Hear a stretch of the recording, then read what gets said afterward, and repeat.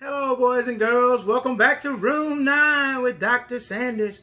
We're here again teaching some pre-K and K, ELA, and math. We're really going to focus on math today for my students in pre-K and K. But remember, everyone can learn something. And that's the goal, that you learn something and have some fun. We're going to have some fun. So we're going to get started. Let's look at our Missouri Early Learning Standards or Missouri Standards and see what we're focusing on this week. We're going to listen for different purposes as we do, but we're going to make predictions. We'll do that a little bit later if we get to read a book. And I will explore graphing and data. We're just going to talk about a little graphing, a little data, and how graphing helps you use numbers easier, helps you understand numbers. Like if you have a group of things, and they give you, let's say you have some Skittles. Let's say you had a bag of Skittles, and you want to see how many colors are, how many of the same color are in each bag. You can use graphing to show you that answer. Again, I work for St. Louis Public Schools, and I work at Adams Elementary. Actually, I'm virtual now, but I work at Adams Elementary, and we're in the largest classroom in the region. And you ready to get started? Let's do this. Let's do this. All right, we're going to start it by looking at a couple of my friends' names. And what we're going to do is just count their numbers, the letters in their names. We looked at these friends' names the other day, but we're just going to count the letters in these names. And we're not going to count Laylin's apostrophe. We're just going to count her letters. This is Laylin. This your name? Say, hey. Okay, I hear you. I hear you. Let's count Laylin's letters. 1, 2, 3, 4, 5, 6. She has 6 letters in her name. Oh, that's right. I need to take my hat off, don't I? I'm sorry, boys and girls. Laylin has 6 letters in her name. Whose name was this? Willem's. Yes, that's Willem's name. Let's see how many letters Willem has in his name. 1, 2, 3, 4, 5, 6. He also has 6 letters. Hi, Willem. And we have, whose name was this? Kaylee. That's right. Let's count Kaylee's letters. 1, 2, 3, 4, 5, 6. Kaylee has 6 letters in her name. Wow, that was interesting. All 3 of these friends had 6 letters in their names. Okay, yeah, we're gonna get started. We're still going. Now, you ready to do some counting? I want you all to count with me. Can you count with me? I'm gonna move to the side. We're gonna get on our number chart, and I want you to count with me. You ready? Okay, here we go. Ooh, my 1 is missing. My 0 is missing. Come on, 0, where you go? There you go, 0. Something like that. Remember, when we're counting on a number chart, we should try to start with 0 because, oh, let me get up for a second. We should start with 0 because that's when you start counting. You should start at 0. 0 is a number. It's bent over a little bit, but we'll be okay. So here we go. 0, 1, 2, 3, 4, 5, 6, 7, 8, 9, 10. Slow down a little bit. We're going to count together. 11, 12, 13, 14, 15, 16, 17, 18, 19, 20. All right. Let's go to 30. You ready? Can you count 30? It's 21 is next. 21, 22, 23, 24, 25, 26, 27, 28, 29, 30. Man, you all are getting very good at counting. Remember, we're going to stay together, so we all stay together and we count together. Now, let's think about some graphing. What does graphing mean? What do you think it means? Yes, let me show you a graph. Let me show you a graph, and then we'll make a couple. There's different types of graphs. But the main thing about graphs is organizing your data. you're going to organize your data. So we had our friends, each had 6 letters in their names. They each had 6 letters in their names. So we can make a graph to show that they had 6 letters in their names. We can say that we can put a line at the bottom, and then we can say make the 5, 6, 7.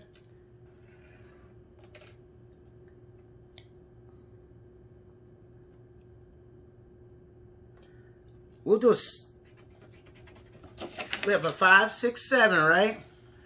And then how many of our students had 6 letters in their names? 3, right? So we would go up here. 0, 1, 2, 3. And we would make our, if this was a bar graph, we would make our number, see, this shows that 6 letters, had 6 letters. I should write letters down there. And then this is 3 students had 6 letters. If we looked at Dr. Sanders' name, 1, 2, 3, 4, 5, 6, 7. 1, 2, 3, 4, 5, 6, 7. And one other, I had 7. So my graph would go up to 1. So we look over here, this would say students. So we say 3 students had 7. 1 person had, this would say students or people. And this would say number of letters. I should have labeled it. You got to make sure you always label your stuff. And Dr. Sanders didn't, but don't tell anybody. This would say number of letters. This would say people. So it'll be 1 person had 6. 1 person had 7. And 3 people had 6. So that's a graph. But to get my data, I had to look at the names that we were using, right? Let's look at my board right here. Let's look at my fun board right here. You see my board right here? I have a bunch of magnets, but they're all mixed together. So this is my data. This is my data, but how can I organize my data? Yes, the first thing I have to do is what? Yes, the first thing I have to do is sort it. So let's sort my data. Let's get all the things together in the same pile. So I'm going to sort the data like this. I'm going to put my yellowish magnets together. I'm going to put my purple ones over here. And then my blue ones right there. So I have my blue ones, my purple ones, and yellow ones.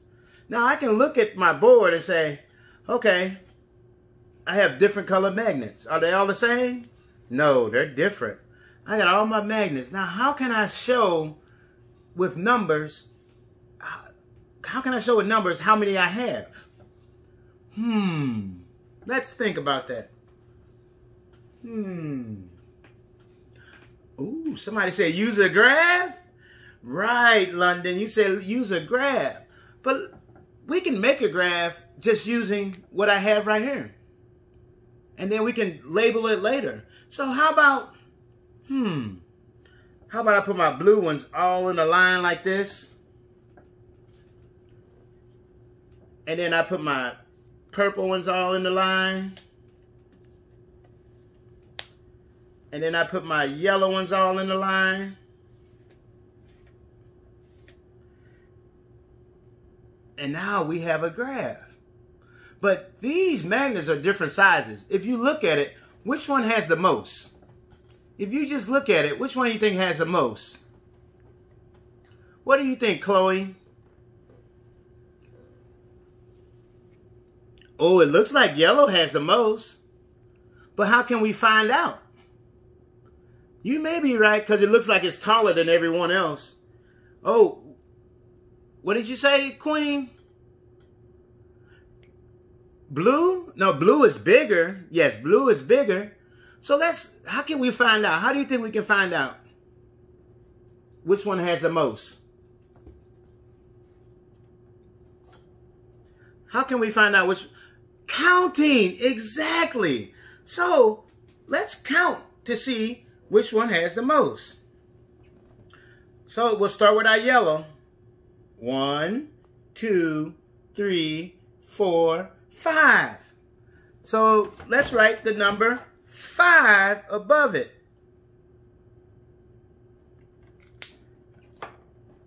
Okay?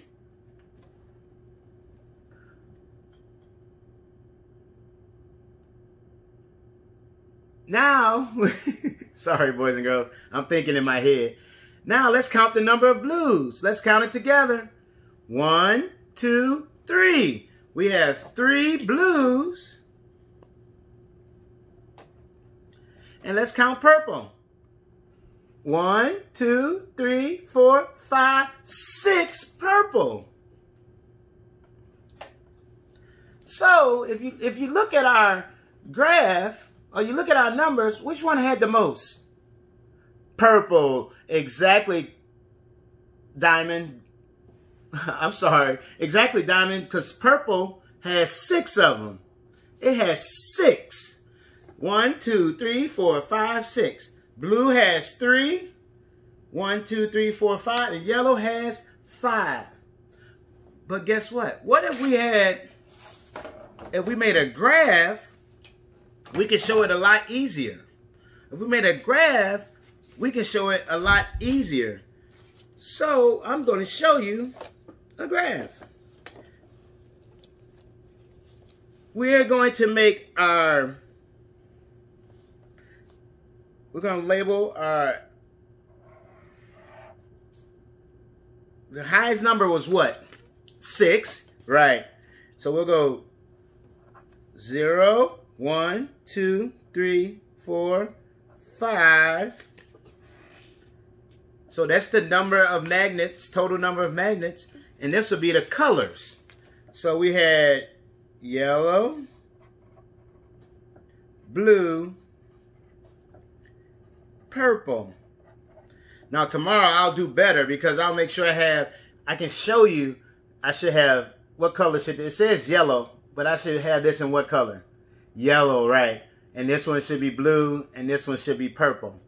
Okay, now I'm going to make my graph. How many yellow did I have? 5. Okay, so on my yellow, I'm going to go up to the number 5. And how many blue did I have? 3. Exactly, we had 3 blues.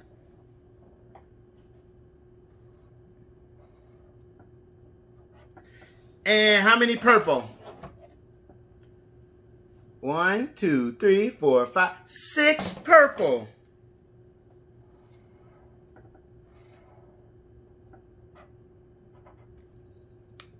Now let's see. Let's see if I can find my right color markers. I got my blue marker. And then I have my purple marker.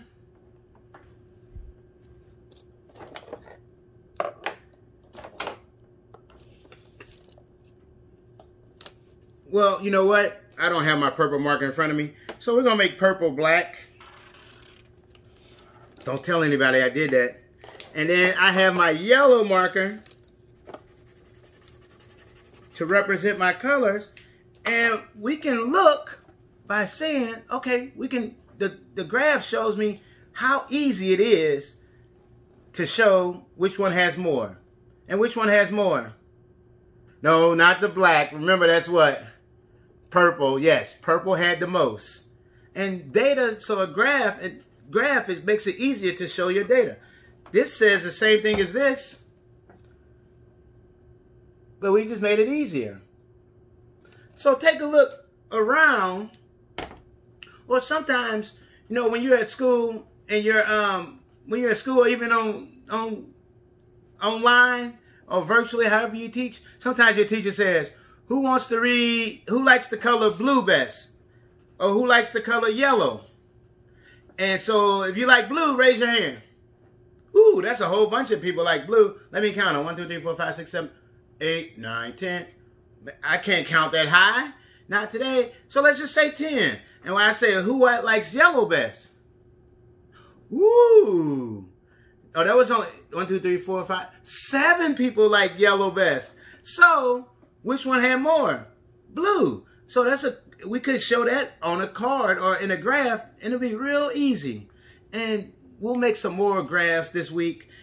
And that sound good? Are you sure? Are you positive? All right, boys and girls. So remember, when you use a graph, it's an easier way to show your data or to share your data. Like if you like Dr. Sanders today, or if you liked him yesterday better, then you would say, oh, I like today. And then they could say, okay, we're going to play this one again. We're not playing that one again. Or we want him to read that book again. Okay? Or you really like that book or you didn't. It's just graphing is an easy way to show data. All right? All right. You all been sitting a long time. Everyone, please stand. Never mind. Go ahead and sit down. Never mind. Go ahead and stand up. Stand up. There you go.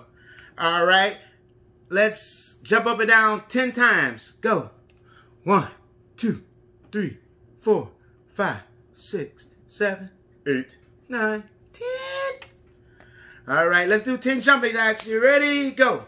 1, 2, 3, 4, 5, 6, 7, 8, 9, 10. I'm sorry, I make my noises I know are not that funny. All right, let's nod our head 10 times. 1, 2, 3, 4, 5, 6, 7, 8, 9, 10. Now, sometimes to relax, you can breathe in. Like, breathe in and just breathe in. We're going to count to 10. You ready? Breathe in through your nose. Let it out slowly. In through your nose again, one more time. Slowly out. All right, let's sit down on 3. 1, 2, 3. Up, down, sit right down on the ground. All right, you ready? We're going to read a book. We're ready to read a book. One of my favorite things to do. And as we're reading this book, we're talking about making predictions. What do you think's going to happen? Everybody show me your thinking face. Ooh, those are some interesting thinking faces.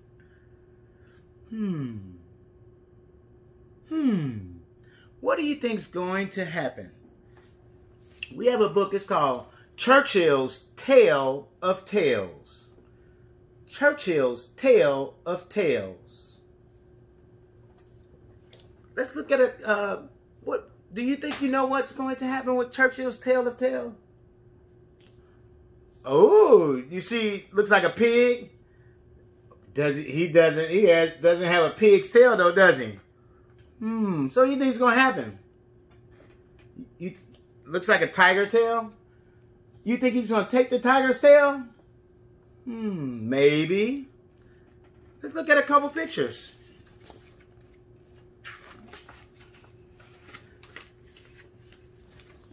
Look at that first picture. What do you think is going to happen, Kaylee?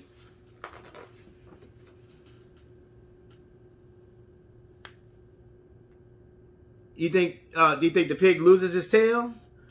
Maybe. So we're gonna read the book to find out what actually happens. Okay. This is the what? Front cover. This is the back cover. This is the spine. And the author of this book is Anca Sandu. And the author does what? That's right. The author writes the words in the story. What does the illustrator do, Aaliyah? Yes, the illustrator draws the pictures. Excellent job, Aaliyah. And we are reading this with permission from Peachtree Publishing. Churchhill was a very proud pig, just like any other pig. This is his tale of tales.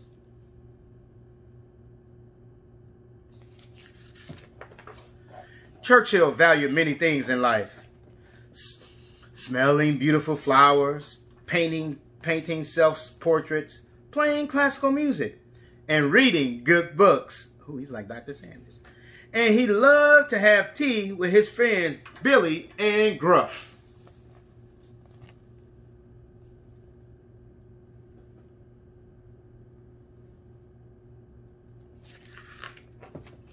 But Churchhill had one thing that he was prized above everything else. His tail. It wasn't a big tail. It wasn't a fancy tail. It wasn't even a practical tail. But it was his tail. And it made him feel great.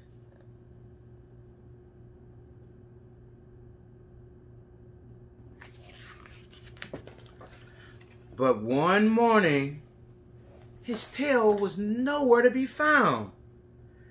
Churchhill searched here, there, and everywhere.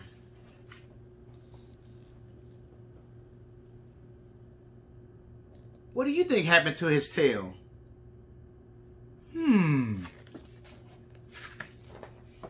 Finally, he gave up searching. He was miserable. I just don't feel like myself without my tail. Billy and Gruff came up with a good idea. They gave Zebra a call. Hello, Zebra. We have an emergency. Can you help? Come over. I think we have just the thing.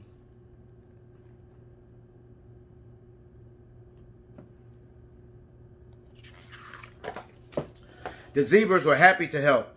They had a spare tail for Churchhill to try. But the zebra tail didn't feel quite right. Perhaps I should try some other tails, Churchhill thought.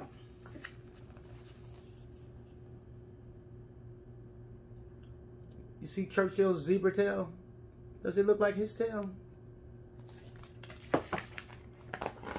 So he went to see Peacock. And I thought Churchhill was proud before. Peacock gave Churchhill a tail that made him feel beautiful. Churchhill said to himself, I wonder what other tails I could try.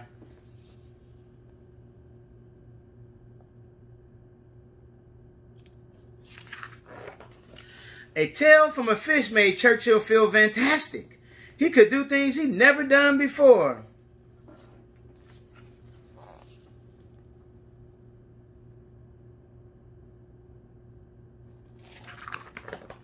He tried tiny tails, spotted tails, snappy tails, and tails that made him feel big.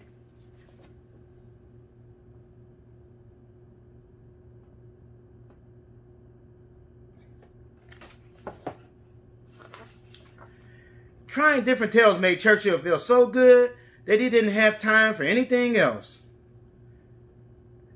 Come and play, Churchhill. Not even for his old friends. Now, thought Churchhill, it's time for something very special.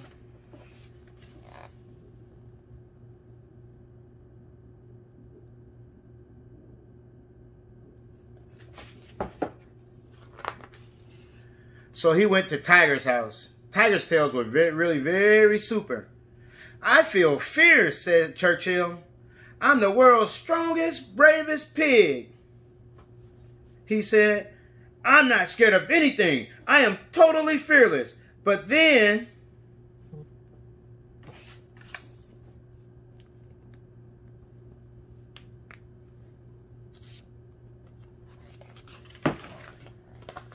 a dark shadow fell across his path. Eek! Churchhill felt terrified and very alone. What could it be? A giant mean lizard? An unfriendly alien? Or a huge, hungry robot with a twisted fork on his head? What do you think it is?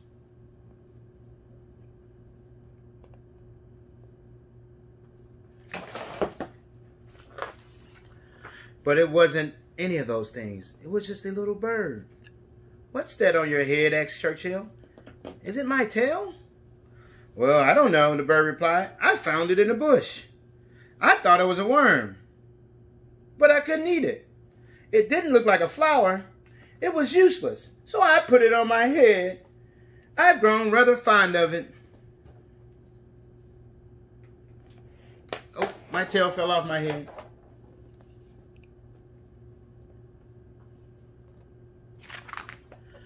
Oh, but it's my very perfect tail, said Churchhill. Please, may I have it back?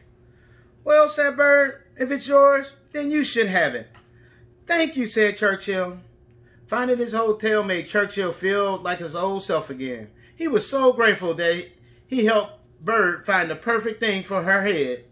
And making a new friend helped Churchhill remember his old ones.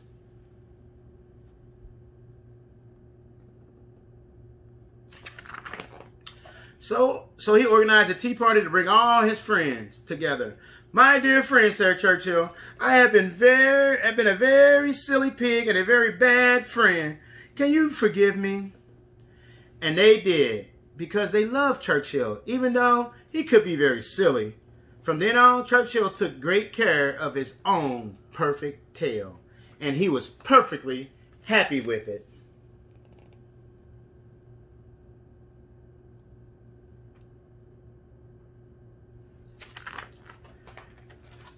Most of the time.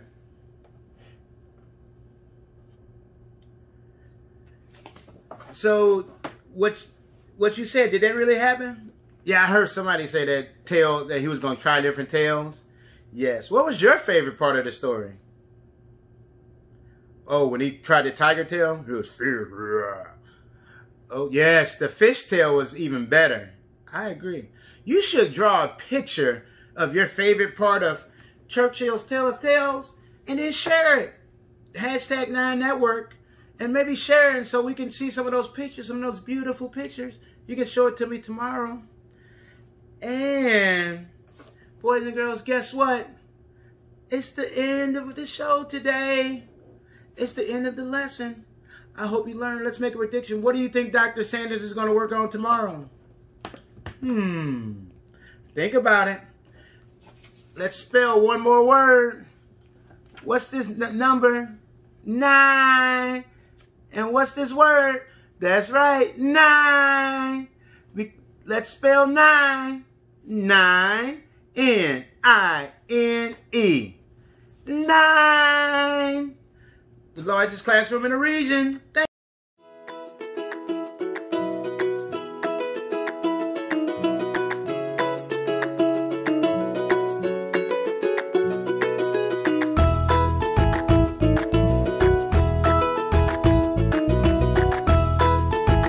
Teaching in Room 9 is made possible with support of Bank of America, Dana Brown Charitable Trust, Emerson, and viewers like you.